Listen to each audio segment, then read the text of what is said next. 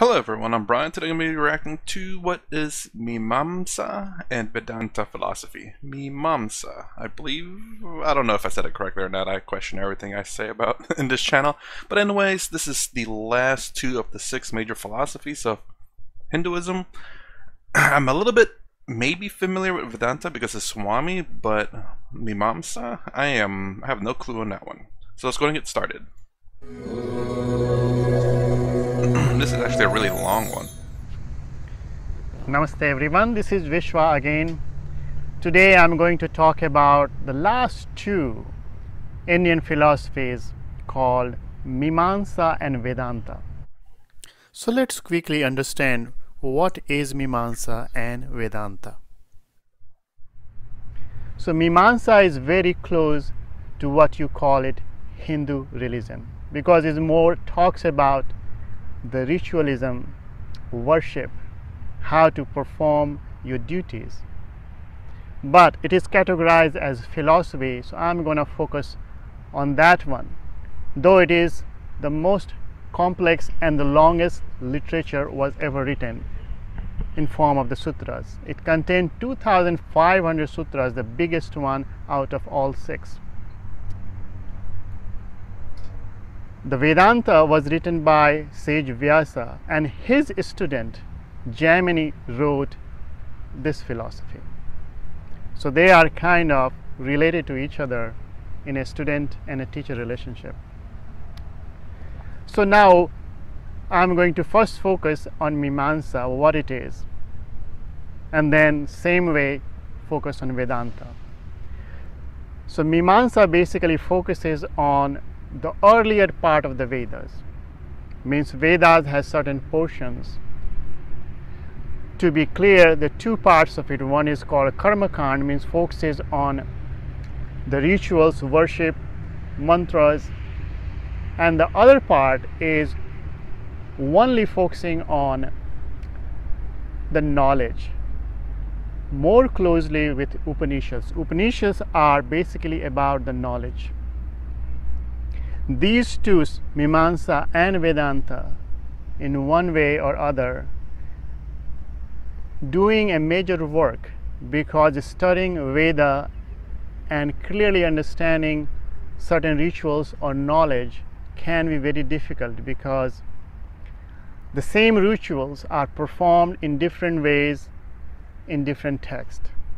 There are 4 Vedas, and each Veda, the same ritual are performed in different ways, so it created different confusions. So Mimamsa basically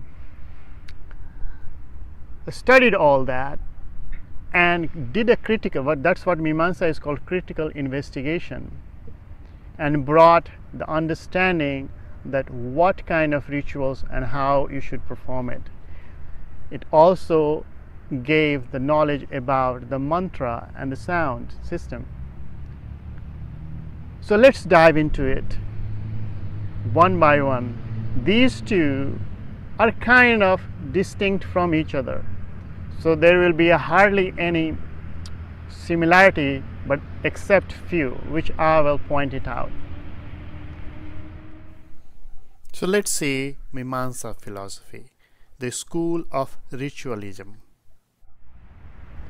So what is Mimamsa? Mimamsa means the critical investigation or revered thoughts. This philosophy basically deals with your duties. What is the right action, which also called dharma?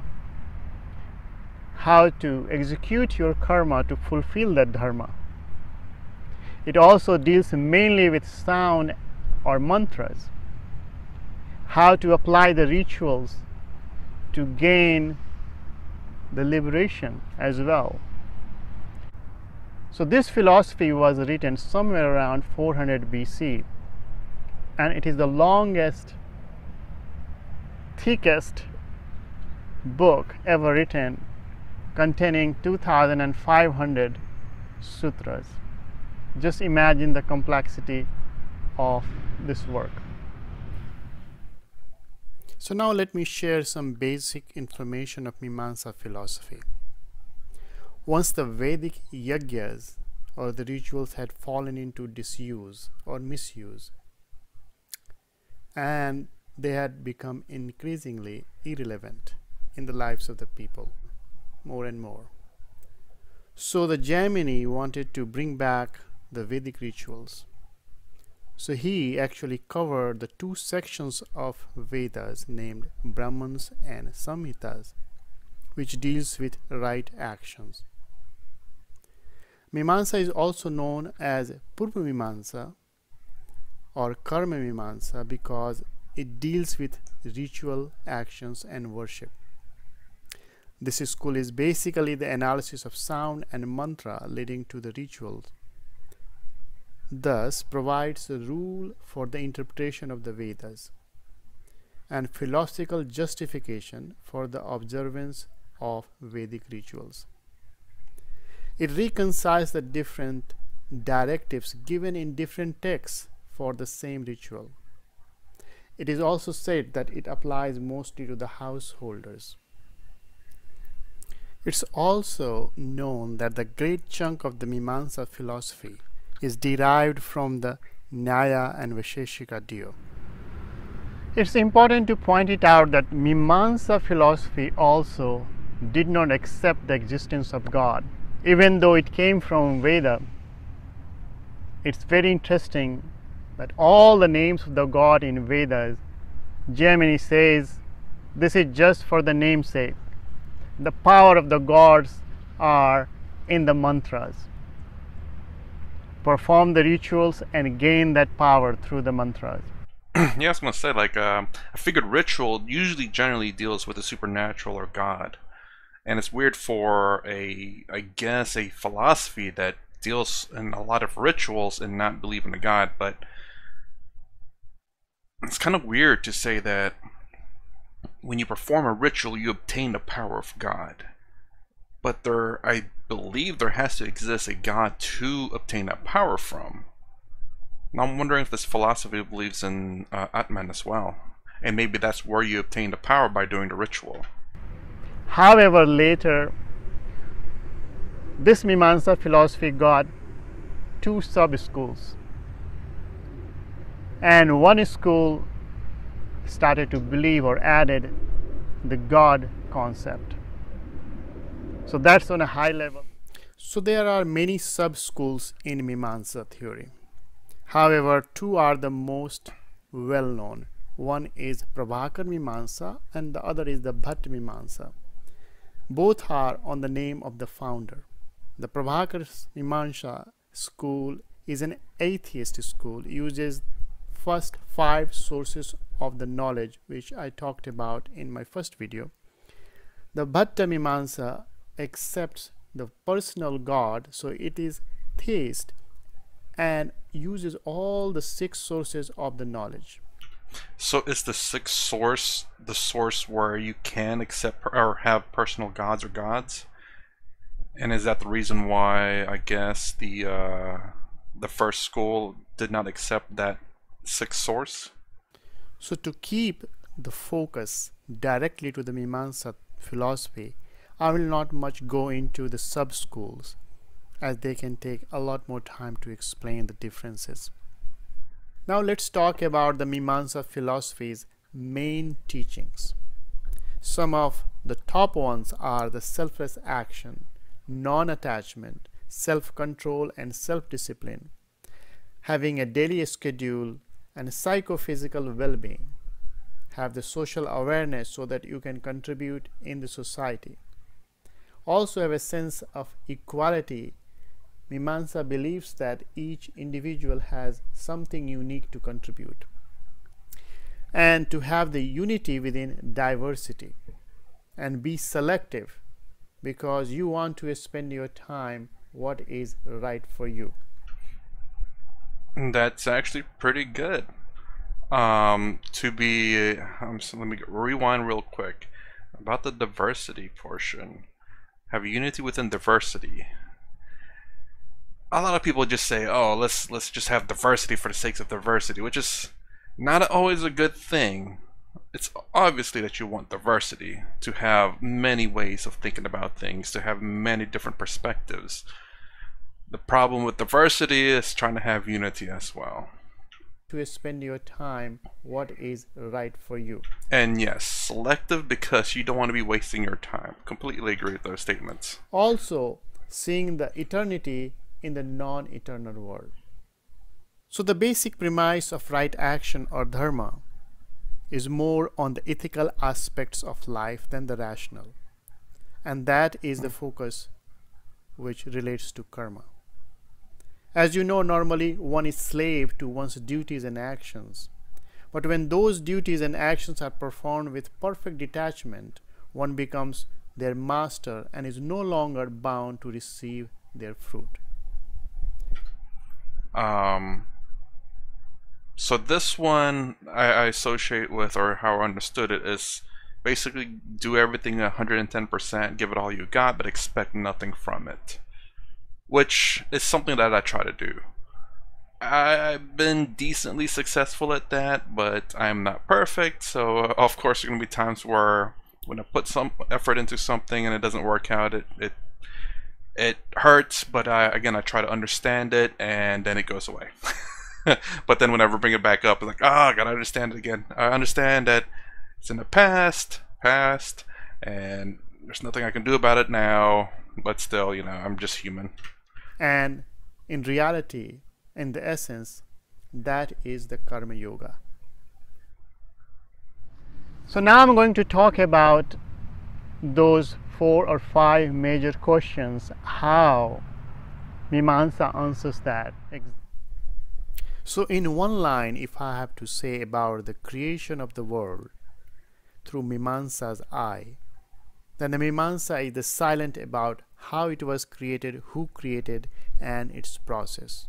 However, Mimamsa believes in the reality of the world with all the countless objects in it. This world comprises the living bodies, including the various sense organs. And the souls reside temporarily to reap the effects of their actions.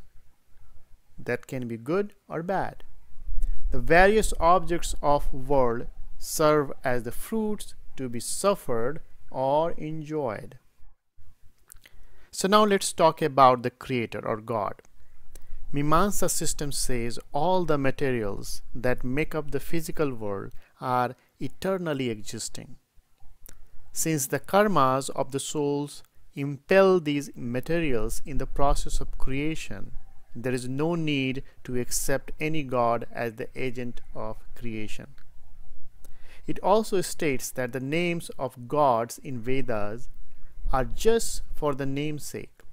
The actual power of the mantras is the power of gods.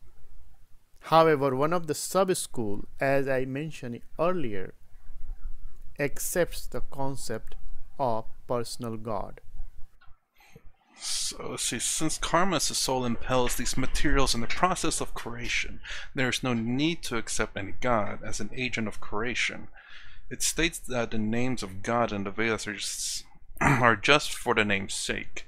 The actual power of the mantras is the power of the power of gods. That's weird to say that the power of the mantras is the power of the gods, indicating that there is a God. When you do the mantras, you invoke the power of God or gods. But yet you don't believe in God, or there's no need to accept any God. Well, by saying there's no need to accept any God, it means there is a God, but you don't have to accept them. But it says this is an atheistic path. So there should be there is no God. There is no God as the agent of creation. And you can say this, it states that the name of God in the Vedas are just for the sake of it. You know, just saying like, it's not actually God, but just this is the definition of, the word of whatever God it is. The action or the definition of that God is the action itself. So, for example, I guess, right, say that's a God. And the definition of right is to jot something down. So when you say right, or call out the God name, it's actually the action. It's what you're trying to portray or define. Yeah, I hope you understand what I'm saying there. Hopefully I interpret that correctly. The actual power of the mantras is the power of the gods, which that does not fit in my opinion, you could say maybe, I don't know, I'm just, this is weird to say that you invoke the power of gods when you don't believe in God, though. That's kind of contradictory. But I'm wondering if it meant like by invoking the mantras, you invoke something similar to the power, similar to what people believe to be the power of God. You invoke your own power, I guess. By doing the mantras, you invoke your own power. I think that may be better in the terms of an atheistic belief, because you're not invoking the power of the gods. By acknowledging God, by saying you're invoking their power, you're acknowledging them and obtaining the power from them and not from yourself or something else, I guess. I'm thinking. Let me know. If I'm wrong, let me know. Now let's see what it says about the individual soul. So Mimamsa says there are infinite number of souls. They are eternal but undergo transmigration due to their karmas, good or bad deeds in a real world. The soul has no consciousness of its own. The consciousness rises in it due to the association with the mind, the sense organ and sense object. This is proved by the absence of consciousness in the deep sleep state. Okay, that is interesting. So, in the soul in this form could be seen as Atman or Turiya, because the soul is in the body, conscious of a soul. I'm assuming in here is also associated with Turiya. So therefore, the Turiya. How do I say this? The soul is aware of the waker, the dreamer, and in the deep sleep state. This actually kinda makes it a little bit more, how do I say, understandable for me. Again, with my duality point of view. Because while I don't know about the soul, there's no way to prove or disprove it. In a sense, I'm very questionable of things that are immaterial, immaterial just because it's very difficult to prove.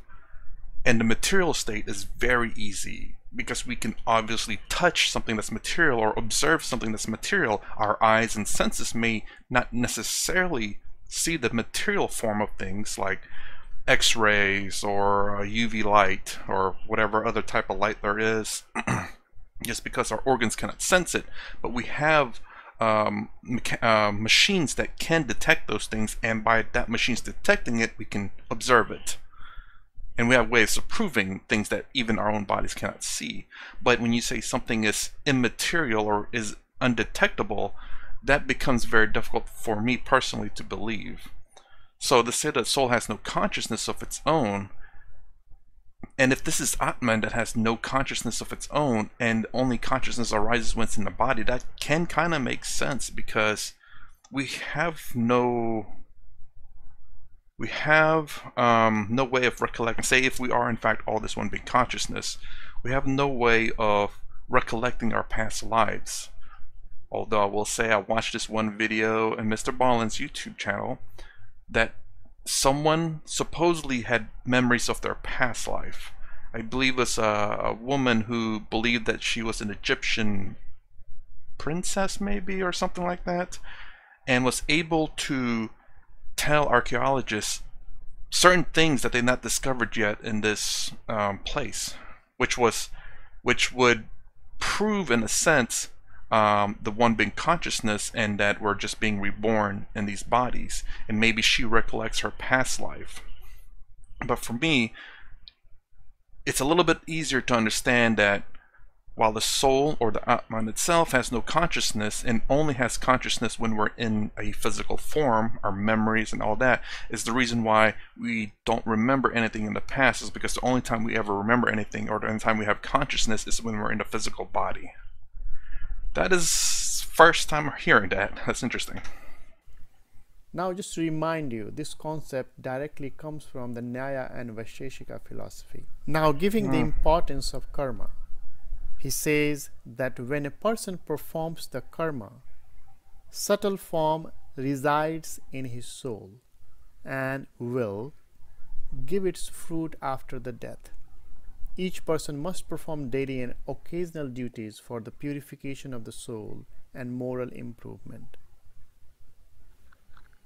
So let's see what Mimamsa says about suffering and liberation. It says that our past karmas are the cause of our suffering, and karma is the also way to get rid of suffering when it is performed skillfully. And what I meant by skillfully, he defines further that by performing daily and occasionally rituals, it will bring purity of mind, which will help the mind to do selfless action skillfully without attachment. And if suffering is due to the sins committed unwillingly, it can offset by the performance of the various expiatory rites, which is called prashchit. And in present, by not performing desire motivated actions, will not cause suffering and rebirth. Past actions that has caused this birth is exhausted by experience in this life. So that's the summary of liberation and suffering. Real quick, I'm sorry if I don't make much sense. Again, I'm trying to bring up things from my memory in terms of what I remember and what I believe. I don't have time, like, oh, I didn't watch his videos prior, to script everything out to make sure everything checks out correctly. So hopefully I made sense. So now let's see where the Mimamsa philosophy's practices are still used. So Mimamsa systems is used and practiced in following areas even today. All the Vedic duties and rituals, daily duties, ceremonials and rituals of Hindus are governed by Mimamsa system. The legal matters such as inheritance, property right, adoption, etc. has a close relationship with Indian law, especially when dealing with Hindus. So that was the Mimamsa in the nutshell. Though I have summarized it, compacted it, so the lot of information it cannot cover during the limited time. So now I'm going to move into Vedanta philosophy. Vedanta is called the pinnacle of the Indian philosophy. So what is Vedanta philosophy? I will say it's a school of inquiry. Inquiry about what? Inquiry about the absolute truth. So what is Vedanta? As the word says, Vedanta, Veda, Anta. Veda means the knowledge, Anta means the end. So end of the knowledge is called Vedanta. So literally, actually, it's the interpretation of all the Upanishads, because many Upanishads, they gave some conflicting information or ambiguous information about the same reality. So the purpose of the author was to bring them together, make it crystal clear for better understanding that what exactly it means. The author name is called Badarayan, but technically it's another name of sage Vyasa. The same sage Vyasa wrote the Mahabharata, the famous Mahabharata through which the Bhagavad Gita came in existence. He also wrote a lot of Puranas. He was the sage Vyasa is also credited to compiling the Vedas. Veda doesn't have any author, but he is credited as a compiler of Veda. He wrote the text called Brahma Sutra. As the word says, Brahma means the absolute. This philosophy was originally written around 500 BC. Later, a lot of masters and scholars, even after 1,000 years, such as Sankara, came around 800 AD, was the biggest propounder of Advaita philosophy of Vedanta. So in Vedanta, you will know a little bit later that how many different variations came in. there are at least 10 or 11 big scholars. Out of them, at least 5 major schools came in existence. Though I will not be able to talk about all the 5 schools, I'm going to pick one, but mention the top 3 which is more highlighted for the general understanding. So Brahma Sutra contains 555 sutras. And what is the basis of this philosophy? The basis of this philosophy is Upanishads. That's the main source. And Upanishads comes out of Vedas. So let's talk about some basics of Vedanta philosophy. The Brahma Sutra primarily deals with the Brahman or God as the absolute. It provides coherent philosophy about Brahman from the apparently conflicting statement in the Upanishads or in portions of Vedas. And that's the reason why Brahma Sutra was written, to clarify those conflicts.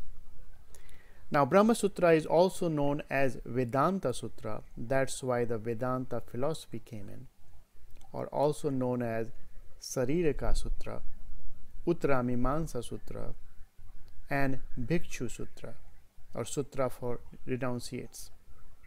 Brahma Sutra in this text is so iconic that different masters interpreted it differently, which created over several sub-schools, but 3 are the most famous ones. So there are 3 major sub-schools of Vedanta. One is the Advaita Vedanta, which is propounded by Sankara or Shankaracharya. He is also called Adi Shankara. His name is, anything can be said about him is too little. In 32 years of his age, that's the life he lived, 32 years. The amount of work he has done is humongous. It is incomprehensible that a person in 32 years can do that. If you get a chance, read about him. He has done work not only on Vedanta, but many other things he has contributed, including Tantra, Bhagavad Gita, on Upanishads. So his Vedanta is basically based on 3 main sources. One is the 10 major Upanishads, Brahma Sutra, which is the core philosophy of Vedanta, and Bhagavad Gita. These 3 is called Prasthana Trayi. These 3 sources are 3 sources, and that's how his whole philosophy comes out of it. And according to him, there is only one reality, and that is called Brahman. The rest of the things are part of Maya or illusion. It sounds very interesting, right? So let's little dive into it. So this dude only lived for 32 years and then died? Like he's 32 years old and then died? Or he did work for 32 years and then died? 32 years is pretty young. And here are the 3 major sub-schools of Vedanta. The first one, which is called Advaita Vedanta. The second one is called Vishishta Advaita Vedanta. And third one is called Dvaita Vedanta. Advaita school of Vedanta is considered the superior and the most ancient one, which was passed down to Sankara in the lineage of Vyasa. Sankara's teachings are based on 3 texts: Brahma Sutra, 10 major Upanishads, and Bhagavad Gita. Together, he called it a text called Prasthana Trayi, where the Upanishads are injunctive texts, the Brahma Sutras are the logical text, and the Bhagavad Gita is a practical text. Now let me talk to you about some of the key terms used in Vedanta philosophy. And here are they. So I'm going to talk about these key terms according to Advaita Vedanta philosophy. Other sub-schools of Vedanta may interpret a little bit differently, but most of them use these key terms. The top one is, the very first one is called Brahman, which is supreme consciousness without any attribute, means it does not have any guna. Remember what I talked in Sankhya, which is called the three guna of Prakriti: Sattva, Rajas and Tamas. So this Brahman does not have any of those guna. That's why it's also called Nirgun Brahman, means no guna. Now the Brahman has an inherent power through which it veils itself, it hides behind that, and that is called Maya. This is another concept in Vedanta, that everything what appears to be real but ultimately it is not real is called Maya. So to relate back to Sankhya, it's like the Prakriti what you see is what in Vedanta is calling Maya.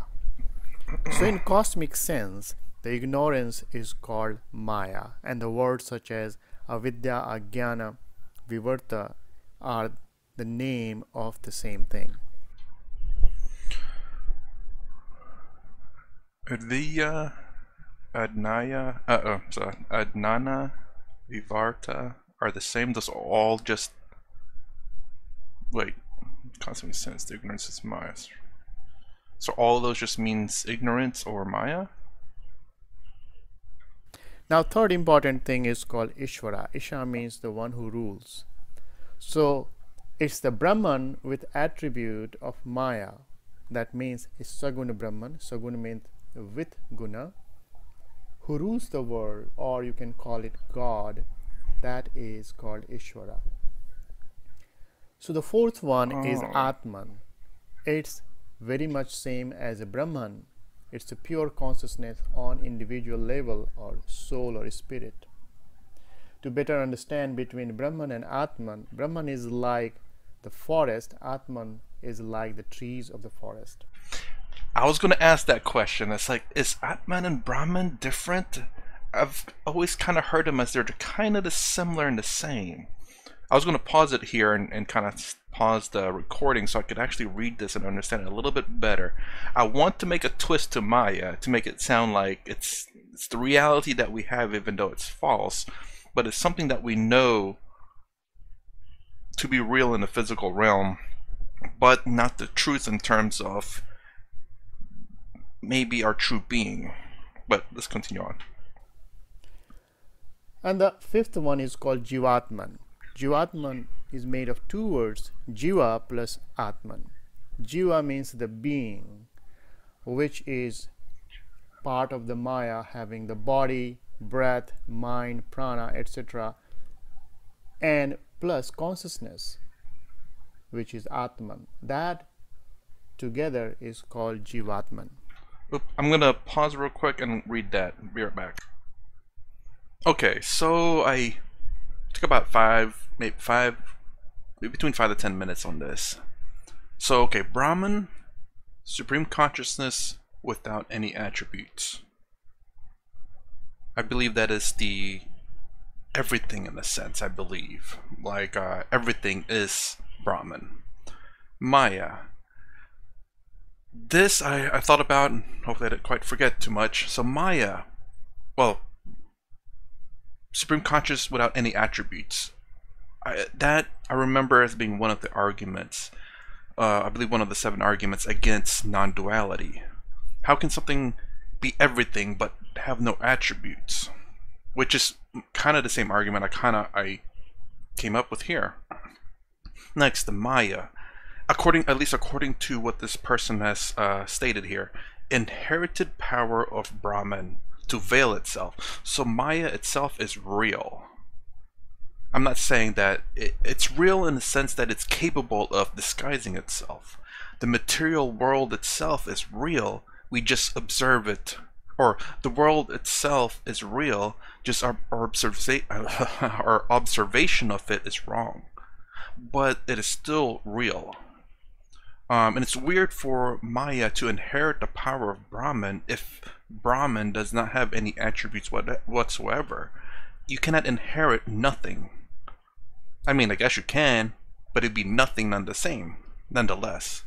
So, assuming that Brahman does have something that he can inherit, and assuming I misunderstood without any attributes, that still again makes Maya still real. Kind of like what Swami's talking about, how you're walking down the street or something, then you look, it's like, oh, a snake, but then when you illuminate it, it's just a rope. While the object itself is real, just the interpretation is wrong. So you can touch the rope and it is a physical real object, not a snake. But again, Maya, I've heard Swami talk about it and I got an understanding of it. I may definitely need to watch more videos of it to get a better understanding of it. I understand it to be, well, an illusion in a sense. Like, but I guess I need more definition of it so I don't necessarily misinterpret it too much. So it's kind of like this phone. Say, this is a brick. And you're like, no. That's not a brick. It's a phone, a cell phone. And I'll be like, no, it's a brick. That's the illusion. I think this is a brick, but in reality it's a cell phone. But the point is that there is still an object here that is real. The definition or my interpretation of it is wrong. Ishvara, Brahman with attribute of Maya. So this one, when it says personal God, Brahman, I think of kind of like God, but not really. It's more along the lines that the way I understood it is the fact that, again, with the personal God, how we think Brahman is. We think of it as the different gods in Hinduism, or any god in any religion, or, well, I guess God, yeah, God or gods.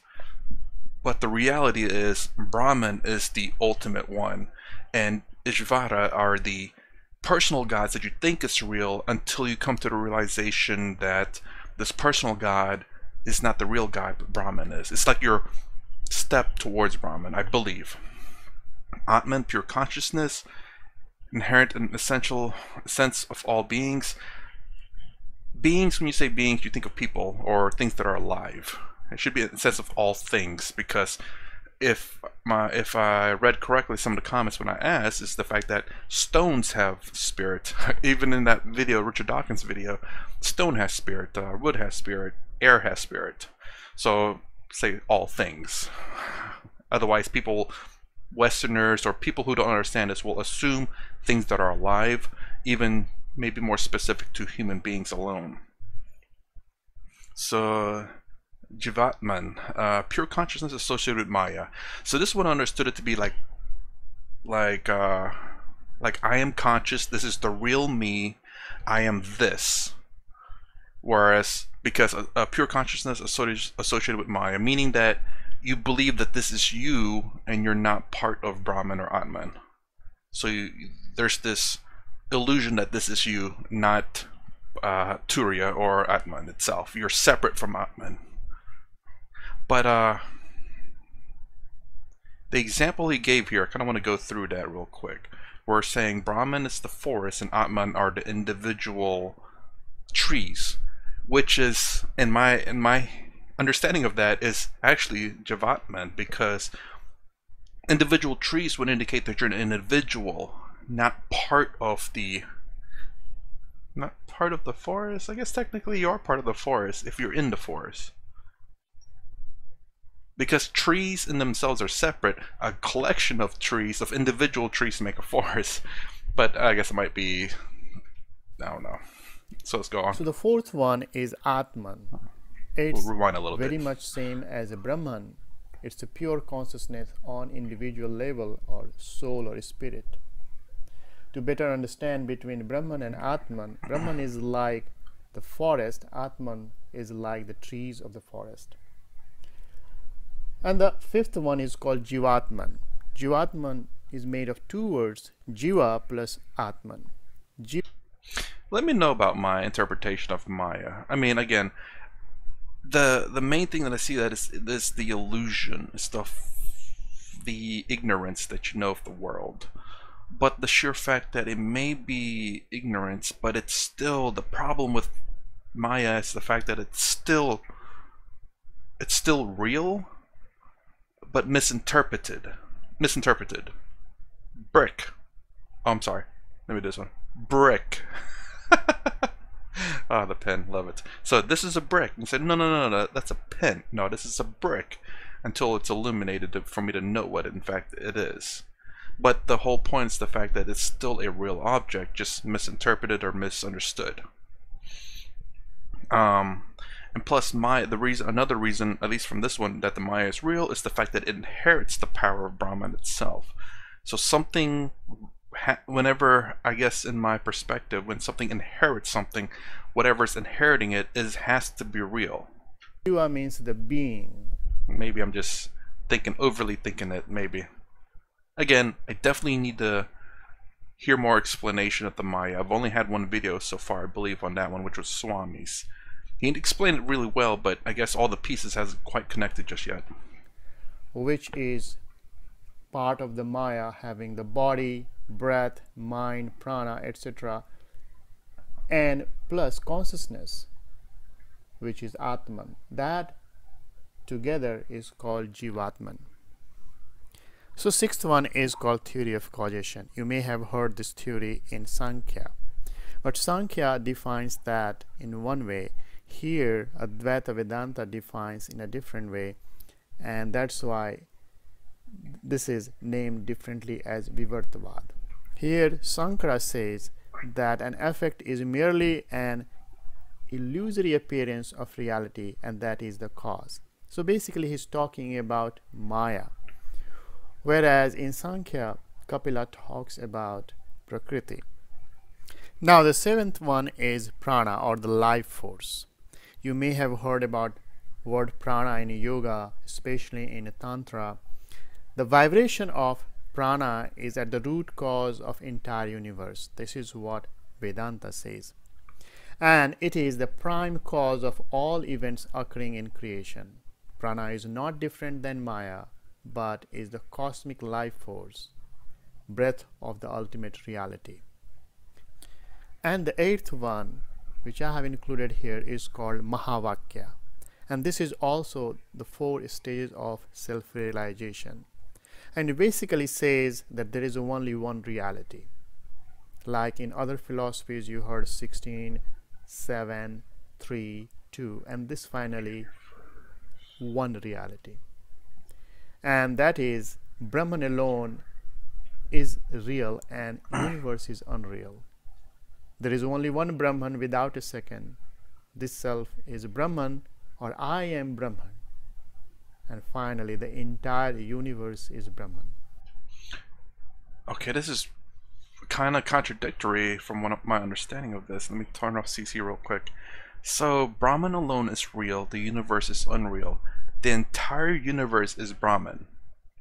What? So basically you're saying the entire universe is Brahman, but yet the universe is unreal. Brahman and the universe are the same, but the universe is unreal, but Brahman is real. That's contradictory according, well, I mean, as far as I'm understanding.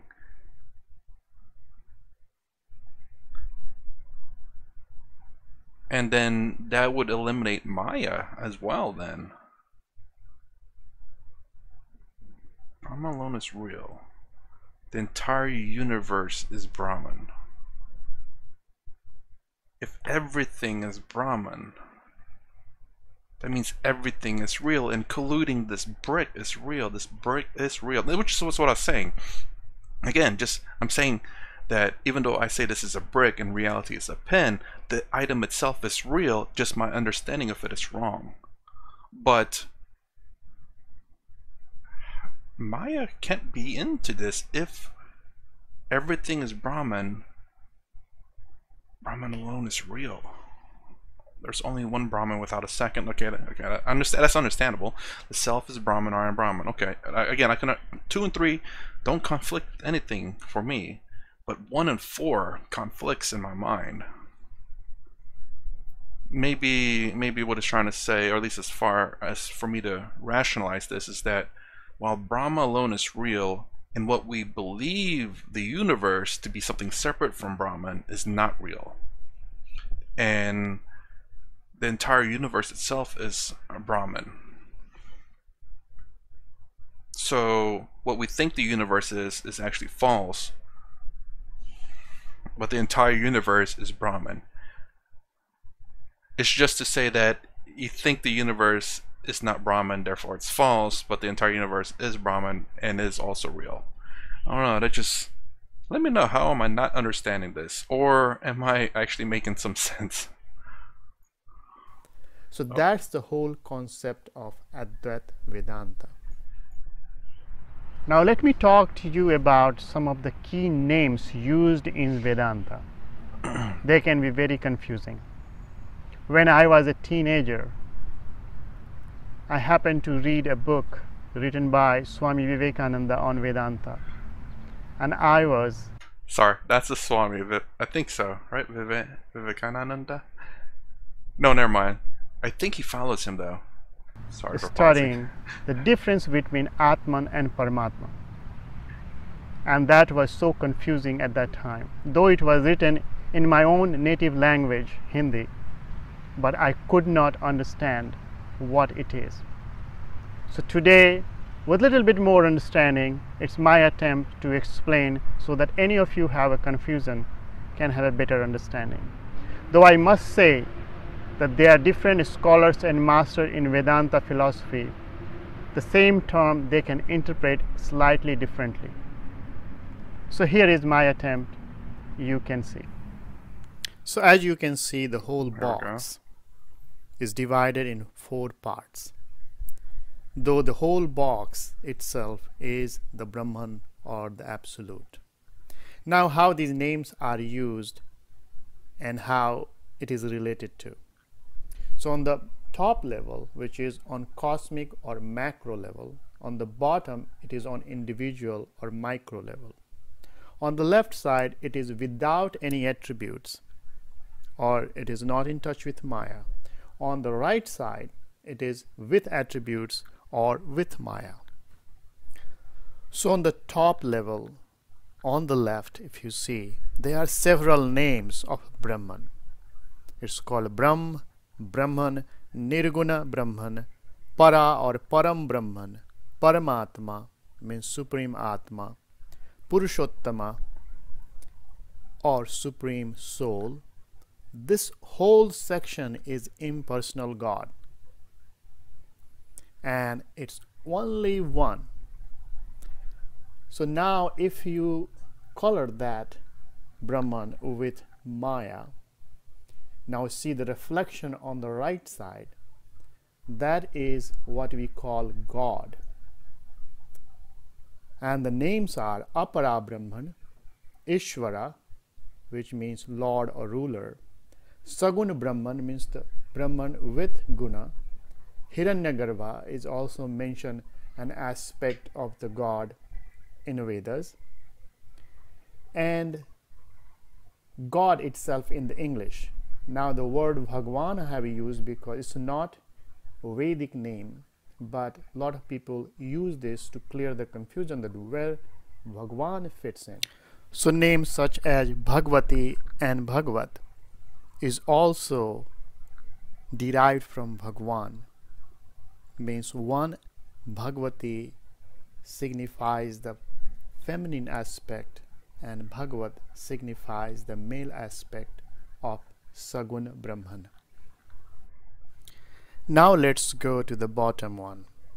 So on the individual level, if you see on the left side, the words used as Atman, Atma or self, individual Purusha, soul or spirit, also used as Chaitanya or Chit. This is all individual consciousness without any attribute in Vedanta. Now there are many in nature. Same way as I said, the top one is like a big forest, the bottom is like the trees.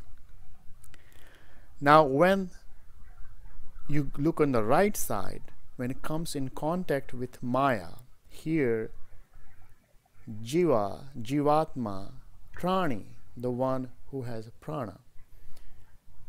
This is all living being, like who have body, mind, breath.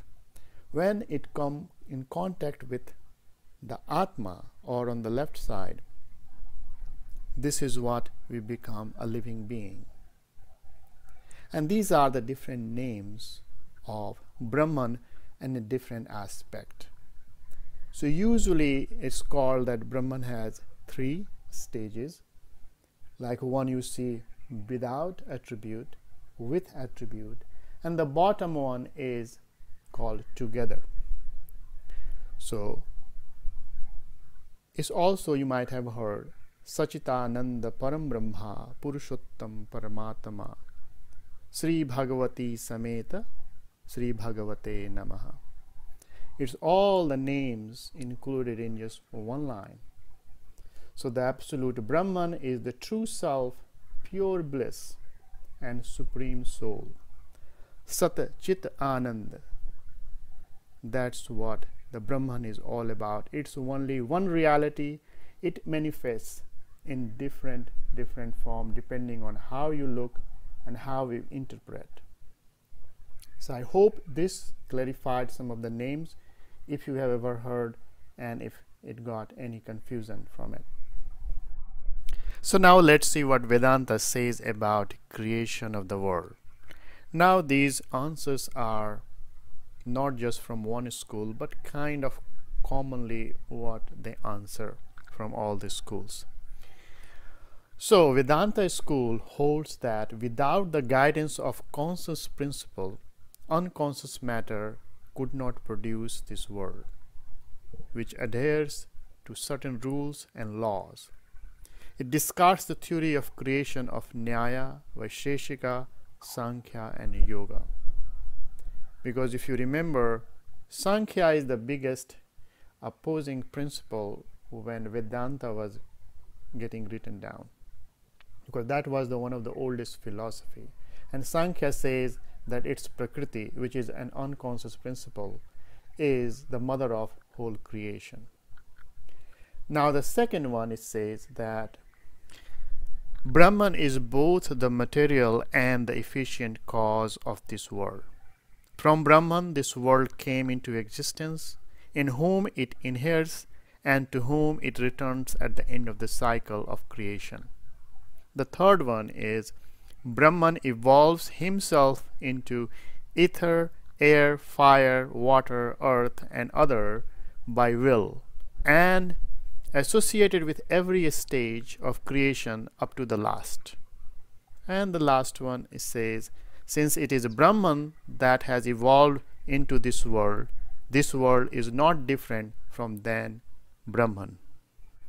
So now let's see what it says about the creator. So Vedanta schools agrees on the existence of God, but it says that the existence of God cannot be proved or known by reasoning and logic alone. And that is very difficult for me to believe. Just because, again, if someone were to, it's kind of, let me just go ahead and explain this part. So it's kind of like if someone were to say, this exists, but it cannot be proven or known by reasoning and logic alone. Oh, reasoning and logic alone. Okay, well, I definitely got to hear more. What else? There's a way to be proven, but not by reason or logic. That is kind of weird still, though. It's by reason and logic alone. That is, oh, wait. Can it be proven or known by reason and logic alone? Oh, yeah, alone. You have to have more than just reason and logic to be able to prove that God exists. That is the problem for me. Again, anyone can say anything and say, well, it cannot be proven by reason or logic. You know, that's, again, like most religions out there, where how it all started was, I guess, at least in terms of, you know, Europe, is that, was it the Greek or Roman gods started off in Mount Olympus? It's like, oh, and they finally climbed Mount Olympus. It's like, oh, no, no, no, they're in the clouds now. And now that we're flying in the clouds, oh, no, no, no, they're in not quite space, but in the other dimension. It's just like they keep pushing it back and back until we're to the point where we cannot reach it. It's like, oh, no, no, it's immaterial. It cannot be measured. You cannot see it, but it's everywhere. And it's like, you're just pushing it back. You're trying to get it to the point where there's no way to find it. And whenever there's no way to find it, they say that's where it's at, kind of deal. And that's a problem in my opinion. Just because it's I don't know. Just it has to be. If you cannot experience it within logic and reasoning, it is kind of difficult for me to believe. Second, the God's existence can be established only through direct experience or by testimony. And testimony here means it refers to Vedas or Shruti. So the reason for the reference is that's the place you can justify your faith and to understand the real teachings, and it can remove all the doubts. God existence can be established only through direct experience or by testimony. Reasoning is, however, necessary to justify faith. Reasoning is, however, necessary to justify faith and to understand the real teachings and to remove all doubt. That is very difficult, again, because direct experience, because again, our sense, which I do agree with Sadhguru here, is our sense organs aren't exactly up to par necessarily.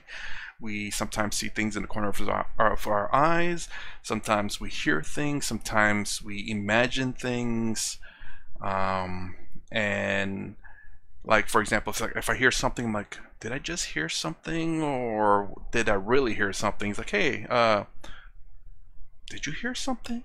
You did? Oh, so I wasn't just hearing. Oh, we need to go take a look at that or run away to verify that, in fact, that it did, in fact, happen. Again, two people could have just imagined hearing things for some weird reason. It's highly unlikely, though. But again, that's the reason why it's a little bit difficult for personal experience. Now, if you want to personally believe in this and you don't enforce it on anyone else, perfectly fine in my opinion. By all means, if it makes you a better person, then please do. And if someone wants to know about your personal God, then please talk to them about it. Absolutely. But I cannot it's just very difficult for me to acknowledge something existing through personal experience, because again, our sense organs are not always infallible. And also, they did an experiment where, something happened, and 5 minutes later, they talked to everyone and asked them what happened, and the details of the scenario, and they themselves all come up with different kinds of things. So that proves that our sense organs are not, our memory, it's not quite good. We don't remember things quite right. So lastly, the two names used for God. One as impersonal and transcendent aspect of Supreme, that is called Brahman. The other one is the personal God as the ultimate reality and the ruler of the world, which is called Ishvara, which has attributes, comes with Maya. So now let's see what Vedanta says about individual soul. The individual souls, or Atman, or the self, are also Brahman. The self is hidden behind the 5 seats comprising 3 bodies. The 5 seats are physical, energy, mental, wisdom, and bliss. It's like 5 layers. And these also create 3 bodies: gross, subtle, and casual. So the physical is like the gross level, the next 3 is subtle, and the last one, the bliss, is the casual. I definitely need a better understanding of that. Why is it called gross? Like nasty or something else? Subtile, energy, mental, and wisdom? Okay, maybe I can understand it, but casual, bliss. I'm sure these things have deeper meaning, but I don't know what that deeper meaning is. I guess physical body because it's all just meat and blood and nasty stuff. Subtile because energy, your mental, and your wisdom are not exactly something that you can measure without. Well, I guess energy you can maybe measure. Mental and wisdom have some form of measurement, but not not really. Casual? Does it mean like when you get to the point of bliss, it's just you're not even trying, maybe? And the human life is made of 4 components: individual soul or Atman, mind, prana or life force, and the body, which is made of 5 elements. Now, Atman with ignorance or Maya is called Jivatman. And Jiva or Jivatman is subject to suffer or enjoy according to the law of karma. Now let's see what Vedanta says about liberation and suffering. So pain and pleasure, the Jiva or Jivatma receives according to their karma, as you heard in the last slide.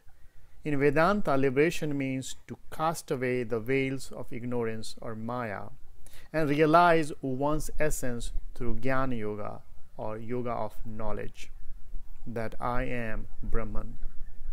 The knowledge and the experience of Brahman leads to freedom from suffering and transmigration or rebirth, which is called moksha.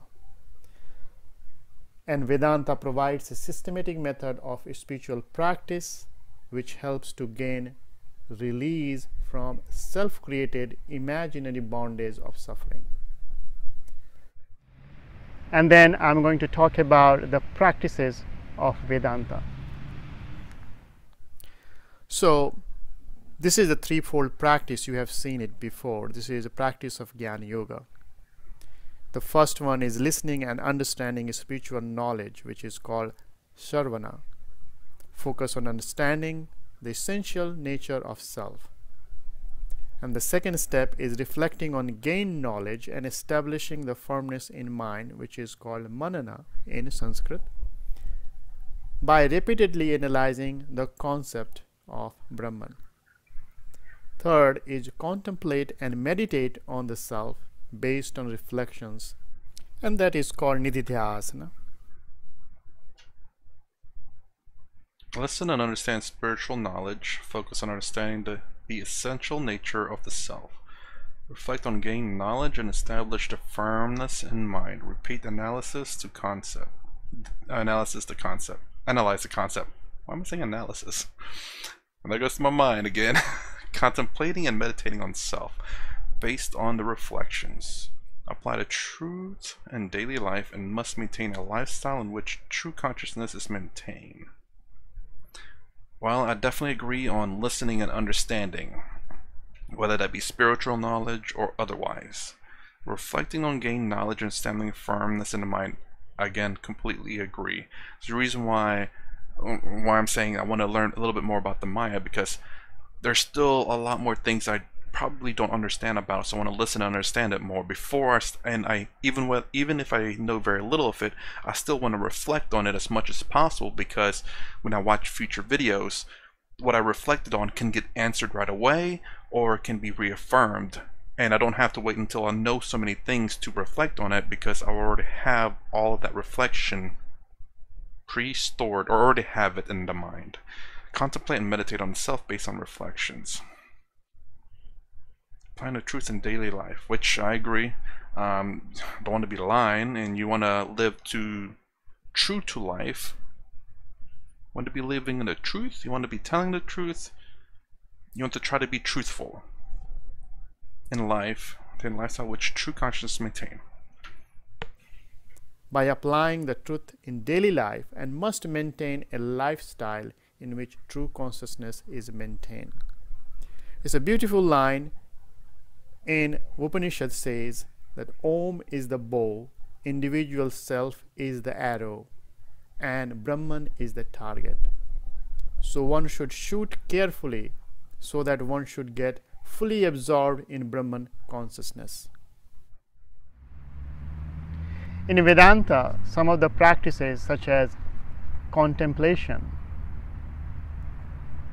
one of the examples I can give you is called vichara. There are steps to do the vichara, and there are different meditation techniques which are introduced. So depending on what you might be looking for, these tools and techniques can be applied. Also in Vedanta, just to give you an idea, that the duality which we talked in Sankhya philosophy is fully merged into Vedanta in a very interesting way. Because when Vedanta was there, the only biggest opponent philosophy was Sankhya. And in order to prove your own philosophy as the supreme, you have to give some of the reasoning to defeat or refute the other philosophy, and which was at that time Sankhya. Here, if you talk about Advaita Vedanta, when Sankara says Brahma Satya Jagat Mithya, means the Brahma is the truth, everything is false. So now let's talk about the differences and similarity between Mimamsa and Vedanta philosophy. I made a face earlier. I was realizing that I'm over an hour, and then the face with that noise sound. I'm very familiar with the train problem in recordings. So as you can see, Mimamsa and Vedanta take two divergent ways. At the same time, as you know, that the author of Mimamsa was a student of the author of Vedanta. And even the author of Vedanta, sage Vyasa, has referred many times about Gemini in his work, or Brahma Sutra. Brahma Sutra is also known as Vedanta Sutra. So there is hardly any kind of similarity, but except few. So I'm going to talk about some differences and similarity just to keep the consistency of the framework I am trying to focus on. So let's see the differences first. Mimamsa focuses on rituals, worship, right action or dharma through karma. But Vedanta rejects the rituals and focuses on knowledge or jnana for liberation. Mimamsa says our karma is the cause for suffering, and Vedanta says our ignorance is the cause for all sufferings. Mimamsa focuses earlier portion of Vedas, which I talked about earlier, and Vedanta focuses on the latter portion of the Veda, or towards the end of the Vedas, mainly the Upanishads. The original Mimamsa philosophy does not accept the existence of God, but the Vedanta accepts God and says everything is Brahman. And I completely agree with ignorance is the causing of false suffering. This is the reason why I always say try to understand. Always try to understand. I guess that's another way of saying obtain knowledge. Obtain knowledge of what you're trying to understand so that you don't suffer very much. Because if you understand what's going on, you know what to do. You know what you can and cannot do, and if you can't do it, the two things I say, if you can't do anything about it, then there's nothing to worry about. I mean, you just have to take it, I guess. There's going to be suffering, I suppose, but if you get to the point where it's like, well, there's nothing I can do, so there's worrying isn't going to help it. If you can do something about it, then there's two things you can do. You can either do something about it or don't do anything about it. If you don't do anything about it, then you better accept the consequences of not doing anything about it. And by making that choice, you have to understand that you shouldn't, I guess, worry or suffer for it, because you've chosen to do that and you have to take the consequences. If you do something about it, then guess what? You're going to do something about it, and again, don't worry, because you're going to do something about it. You just got to figure out what that is. So finally, let's look about the similarities between Mimamsa and Vedanta philosophy, which is hardly very few. So the foundation for both Mimamsa and Vedanta philosophy are the Vedas. That's the biggest common ground.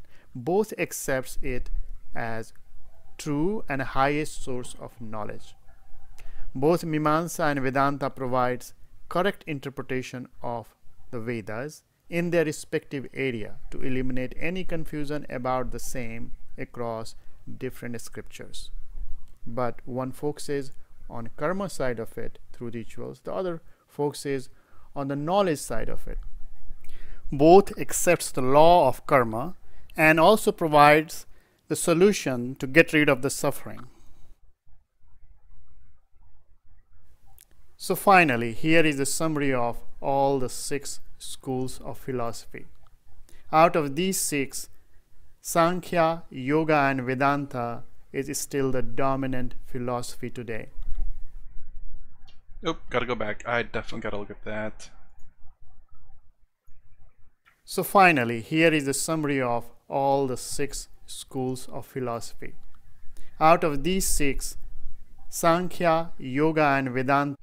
Okay, that's what I wanted to hear.